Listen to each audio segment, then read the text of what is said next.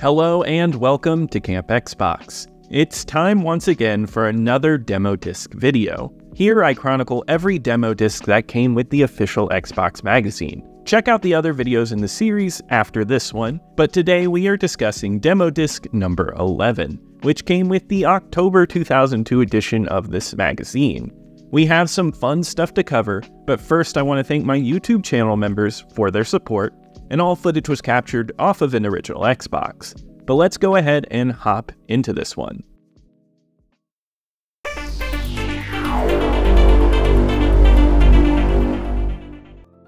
First, let's get started with the demos, and I know I usually wouldn't start out these videos with the demo section, but I want to inform you that all of the demos are repeats on this disc. As usual with these cases, I don't cover repeats. There are demos here for Crash Bandicoot, Halo, Hunter the Reckoning, Max Payne, Spider-Man, Star Wars Jedi, Starfighter, and Time Splitters 2. And that's a great set of demos, but all of them have been covered previously, so be sure to check out other videos if you want more in-depth coverage of those. I would say that for anyone who just picked up this magazine for the first time, this disc would have excellent demos to play. Unfortunately though, there is no new demo content to cover, but we do at least have new features to cover. The first feature of today's disc is a preview of Lotus Challenge. I had never heard of this game before recording this footage, and it has a fascinating history. Lotus Challenge came out in 2001 for the PS2, but only in Europe. An American Xbox port was announced earlier in 2002 as Lotus Arcade. This was to be published by Virgin, but then it switched to Zycat as the publisher. And a GameCube port was announced, but that would get pushed to 2004 and be published by a completely different team. The Xbox version was due to release in January of 2003, which is why it's popping up here in this demo disc. But it wouldn't come out in North America till April 2003. It's a surprisingly intense history for a game like this, but it does look like a great racing game from its gameplay. The cars look realistic with some lovely track designs, and I love to see car soccer show up here, giving off early Rocket League vibes. The Xbox has some great racing games, and this one looks up my alley, so I will definitely check this one out.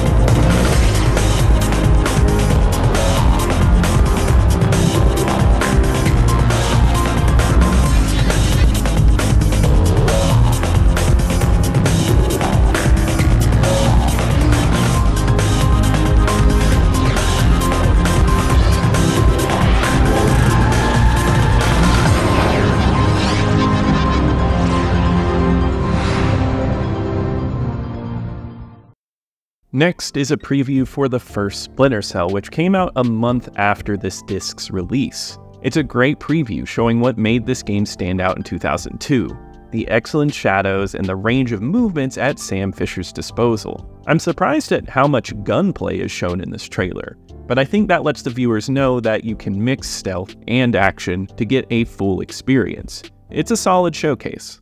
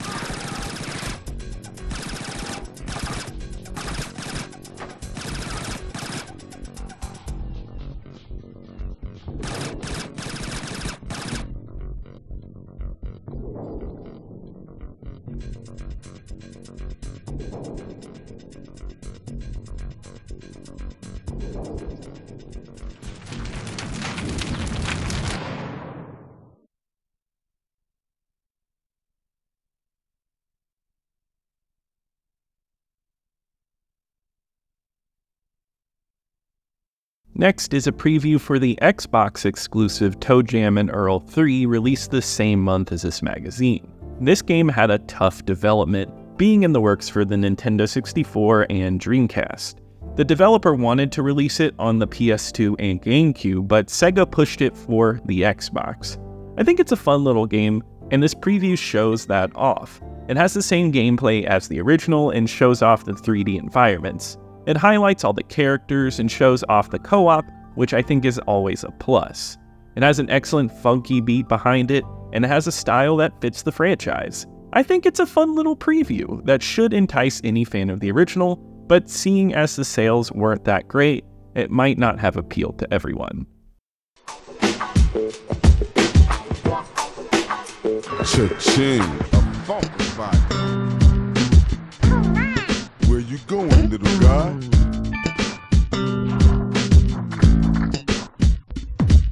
Yeah.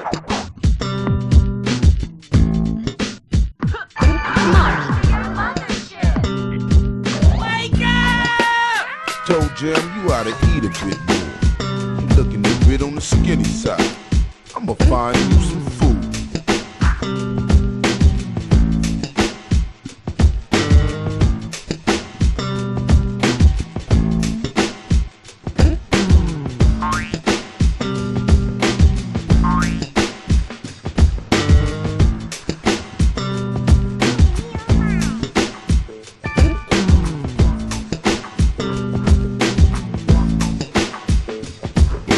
What's up, tough guy? Hey, TJ, what up?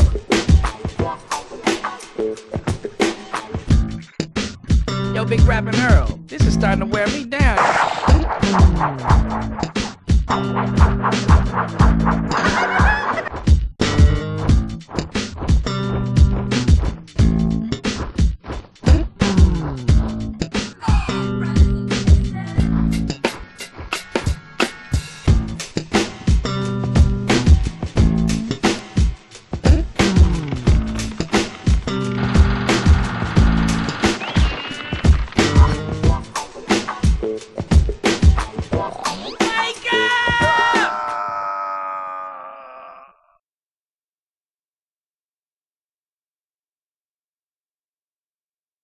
Next is an interview with the band No Doubt from Malice, since they did voice work in the game, which features Gwen Stefani as the main character. Malice was another game with development hell issues that we've discussed in this series before. It was supposed to come out only a few months after this disc, but was pushed, then it was cancelled, and revived, and wouldn't make it to the console until June 2004, which I find funny because the band No Doubt would go on hiatus in 2004, and Gwen Stefani would launch her monumental solo career at the end of 2004. I think that makes this a fun time capsule interview. I love hearing all the band members talk about their gaming experiences. One of them was flexing all of their arcade machines that they owned. You also get to see some behind the scenes footage of the recording. It's nothing insightful, but I think it's fun, especially considering what would happen after this interview.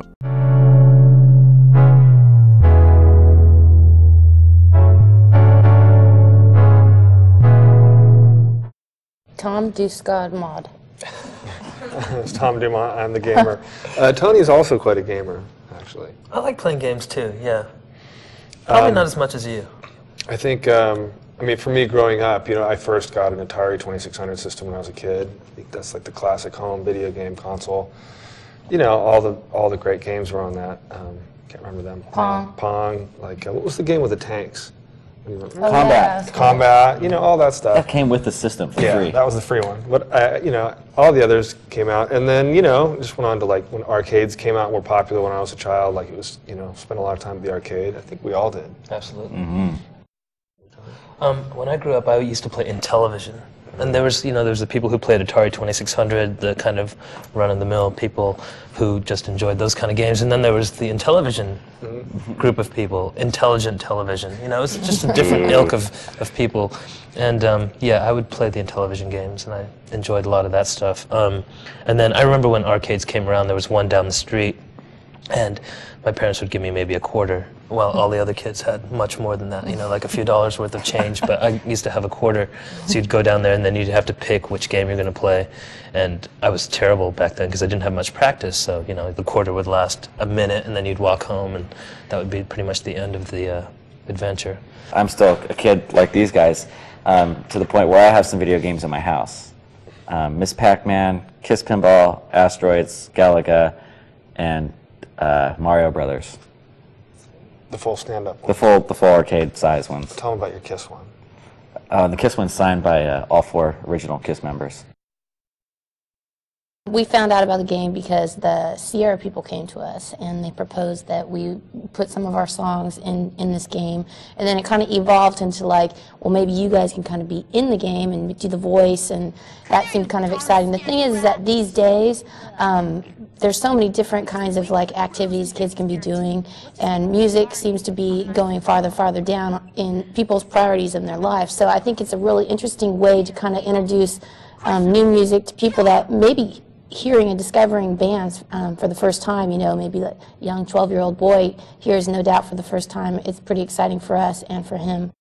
Well, we're very excited because 3 songs from our Rocksteady record are going to be in the Malice game: Platinum Blonde Life, In My Head, and Detective. And those, it's kind of cool for us because those aren't necessarily singles off the record, or they haven't been so far. So it's kind of like people get to see maybe a different side of No Doubt, would you say? I think a lot of times people just hear the songs that are on the radio and they have kind of a preconceived idea of what we are, but if you really get into our albums, it's like there's a lot more than just the singles, and I think it's really cool for people to be able to like hear some of those songs in this game, especially if it's the first time they ever are getting into a band or something like that. They can discover us there. If you study, if you look at movies really carefully or video games these days, the soundtrack often really like helps to underscore like the storyline or the emotional side of what's happening. You know, especially in films. But video games have gotten to that point where there's there's a certain excitement that comes from the music, and I think that those 3 songs are excellent choices to to reflect that for Malice. It's another way to collaborate, you know, with a whole nother medium. And this whole album was all about collaboration in the first place. Rocksteady was like us working with a lot of different people and trying to expand and grow. And like Tom was saying, it's just a whole nother creative way to be involved in a whole nother art. So it's cool for us. Well, I can tell you that I think both of you are this small. Like when I look at you, you're this small, and so is she, yeah. And you both live on my TV. Yeah. And you're both cartoon characters. So those are some things you have in common. I think Malice and Glenn are both kind of badass in a way. You know what I mean? There's an assertive kind of empowered nature to what, you know, the way they approach what they're doing. You know, you rocking the stage, Malice rocking the game. Yeah, I kind of see it as like I was saying about the whole, you know, the music world being a little bit of a man's world, and especially like the rock part of it when you get up on stage. And we did that festival the other day, and it was like, it felt so good to be me up there in the sense that there was like all these rock bands that played before us, and it was very male, and then we got up there and people were still kind of going off, like it didn't matter. I think kind of, if I could like compare the two, she's like in there and she's fighting all these things. And not to get too serious about it, but you asked if there's any similarities. Does that make sense? You both fight evil, and you We both do? fight crime. Yeah, and you're both.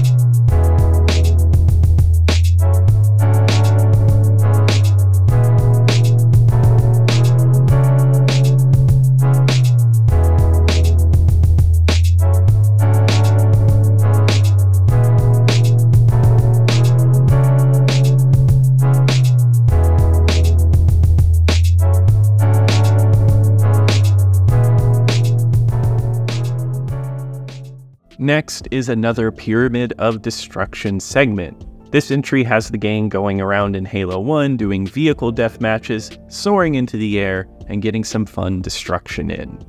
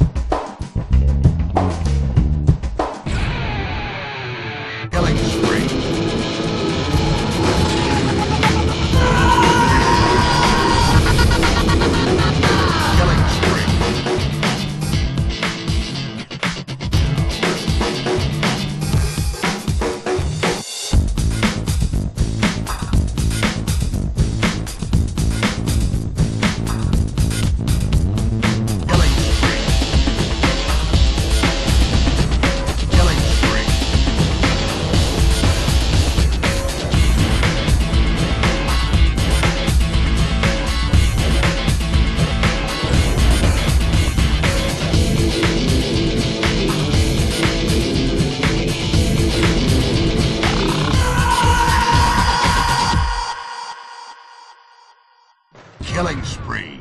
Running riot. It's not an OXM disc without a list of the top 10 plays of the month. This is a good one because it includes many new games. In particular, I like the Dave Miro ones because they are pretty silly.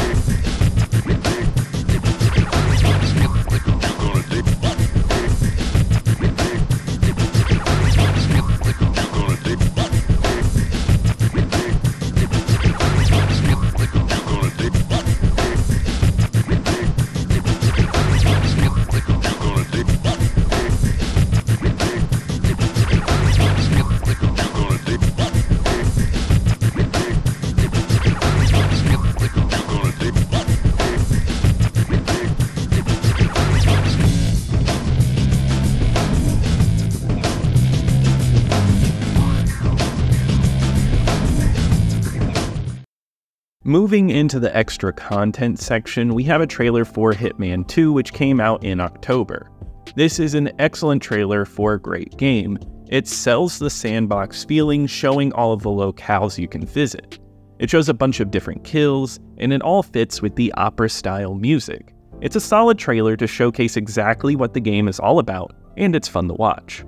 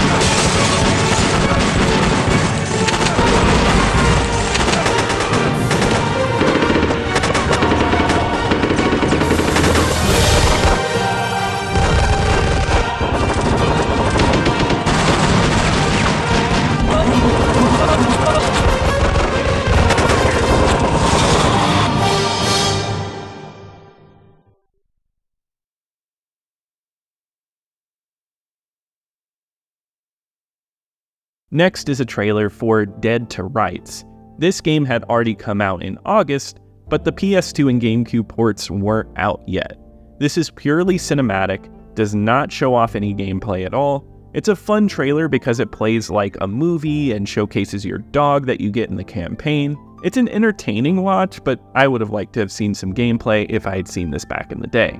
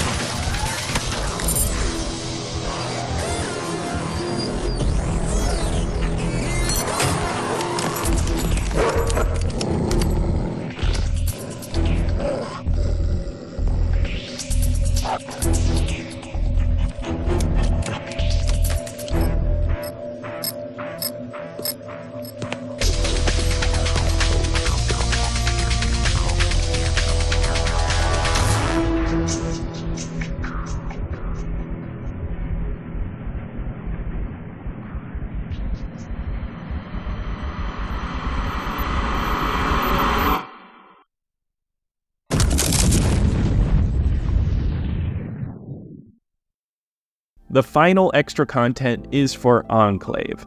This Xbox RPG had already been released in July of 2002. This is a fun RPG with a solid trailer. It sells the RPG feeling with the grand story cutscenes. It also shows off the swordplay combat and makes it feel like a huge RPG, especially for a console release. I like the bits where it shows the destructible environments. It does an excellent job of selling the game.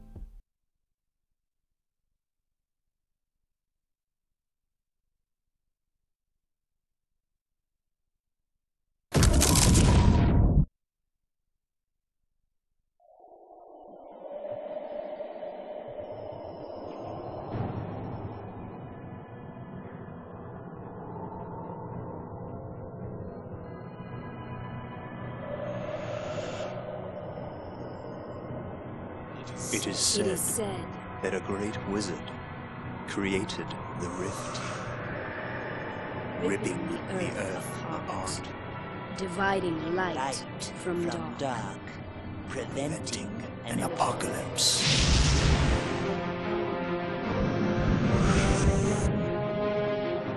This Earth holds unimaginable power. Our Enclave is in turmoil. The rift will keep us safe. And when it closes? We battle for what is right. We have long lost our innocence. Holding the land is holding the magic. The rift is the only thing keeping us apart. They will fight for it. They have already begun.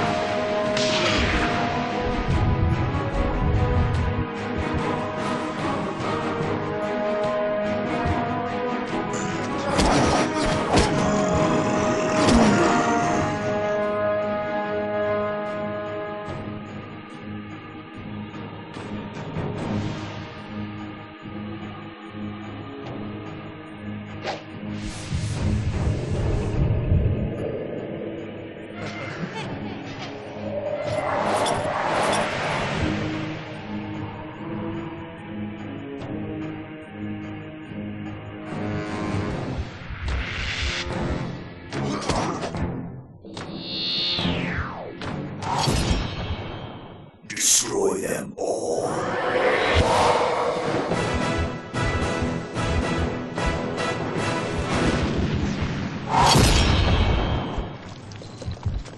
Light or dark, which cause is just?